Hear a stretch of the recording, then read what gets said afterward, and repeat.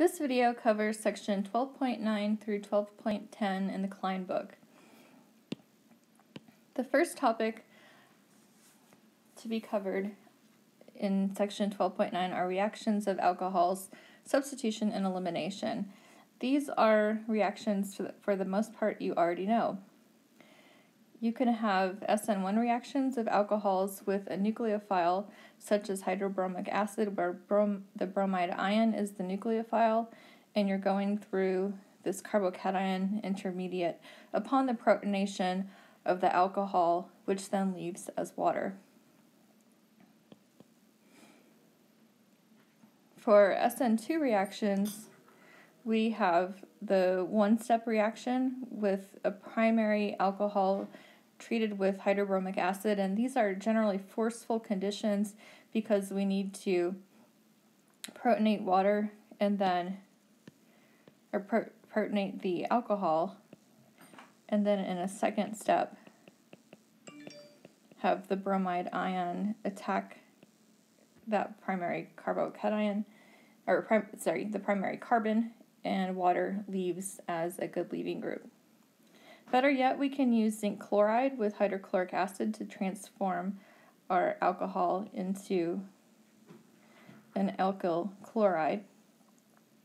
In the mechanism, the oxygen atom attacks zinc chloride, forming this intermediate with a positively charged oxygen atom. In the second step, a chloride anion from hydrochloric acid. Can't get all the lone pairs in there. It's at the bottom of my screen. That chloride attacks the carbon containing oxygen, and then we have the zinc complex leaving negatively charged. Next, we have conversion of the alcohol first to a tosylate. And recall that the tosylate group has the following structure, and this is a good leaving group because it's the conjugate base of toluene sulfonic acid, which has a pKa of -2.8. And anytime you've got the conjugate base of a strong acid, it's going to be a good leaving group. Recall that we install the tosyl group by treating our alcohol with tosyl chloride and pyridine, and then we want to use the nucleophile to displace that tosylate. So now we've got our good leaving group, and whatever our incoming nucleophile was, it's now here. Next, we've got reaction of our alcohol with SOCl2 or PBr3, and these are new reactions to you. We use SOCl2 pyridine to make an alkyl chloride, and then we use PBr3 to make an alkyl bromide. Recall that the structure of pyridine is this aromatic amine. We'll go through the mechanisms on the next slide.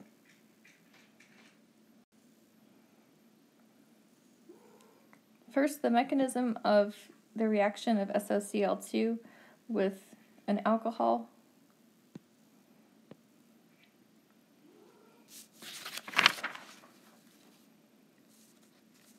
In our first step, the lone pair on our alcohol oxygen atom attacks the electrophilic sulfur atom in SOCl2, giving us this intermediate Zwitter ion. In the second step, we reform the sulfur-oxygen double bond and kick out one of the chlorine atoms as a leaving group, and we get to the following cation. Then pyridine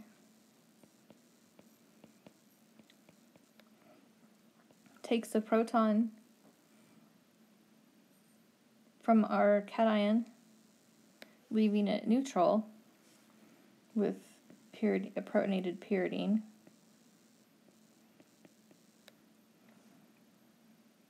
And in a final step,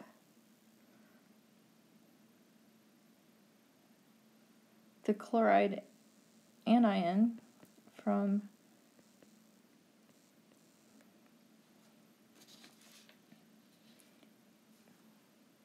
that is produced from step 2 attacks the carbon containing our good leaving group,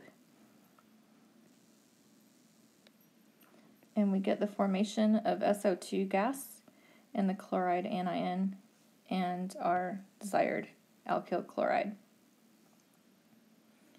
In the mechanism of our alcohol treated with PBr3, in the first step,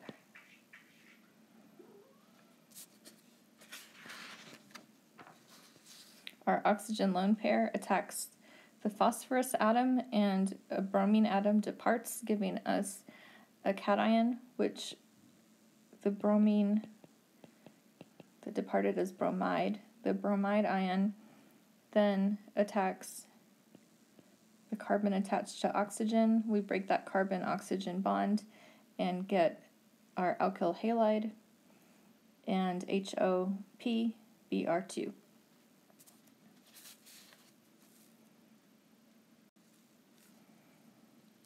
Familiar to you already are E1 reactions of alcohols. Here we take an alcohol, either secondary or tertiary, and treat it with concentrated sulfuric acid to form an alkene. And keep in mind that this goes through a cationic intermediate, and this is formed after the protonation of the alcohol. So we want to protonate this alcohol first and then have it leave as water to form our carbocation, which then undergoes elimination to produce the alkene.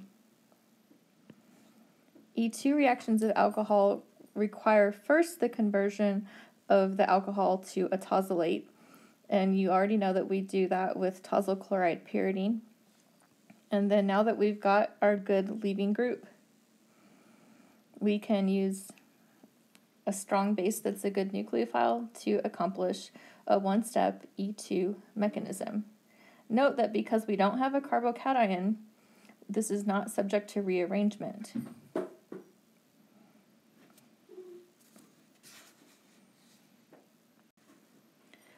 Let's do some practice and compare the outcomes of these different E reactions.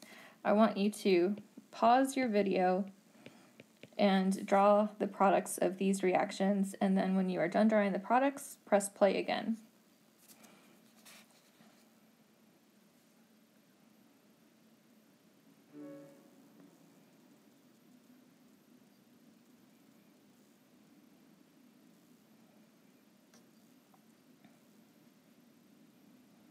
In the first case, we protonate the alcohol. So here I'm showing an abbreviated mechanism without all of the arrows.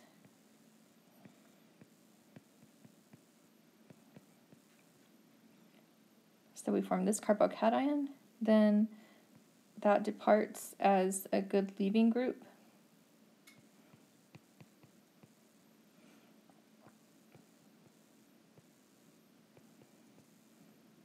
This secondary carbocation will undergo rearrangement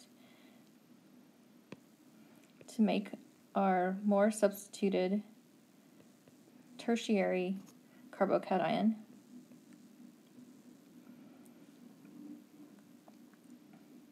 Then when we undergo elimination, we want to produce the more substituted alkene, which gives us this product.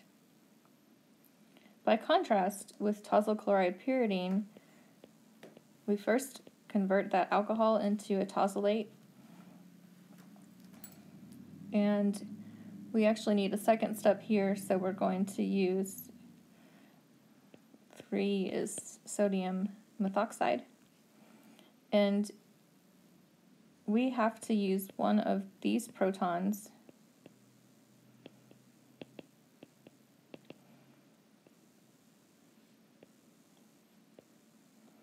and we do elimination in one step, and that gives us this alkene. So the reaction that you choose to do with your alcohol is going to affect which product you get.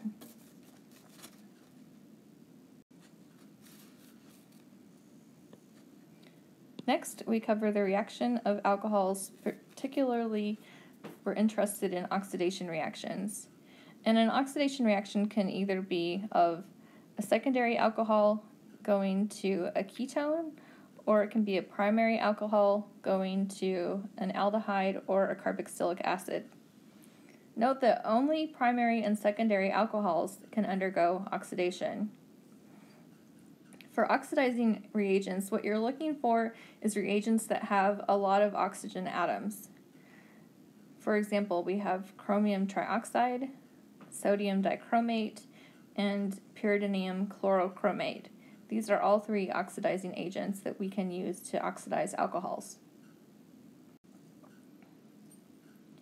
With chromium trioxide and sodium dichromate, we end up producing a carboxylic acid. And with pyridinium chlorochromate, for a primary alcohol, we stop at the aldehyde, so it's not as oxidizing of a reagent as the chromium trioxide and the sodium dichromate. For secondary alcohols, all three of these reagents form a ketone. A carboxylic acid simply isn't a choice here. Note that we are skipping the mechanism for all three of these reagents, so you don't need to worry about these mechanisms.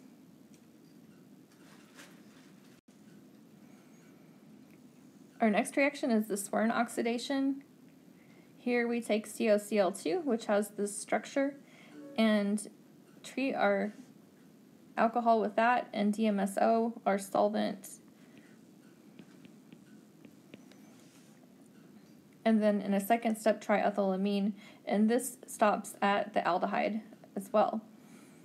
The mechanism for this reaction is mechanism number 12.9. You're welcome to look at it if you're interested, but it's a really long mechanism, so I don't want to go over it in the lecture.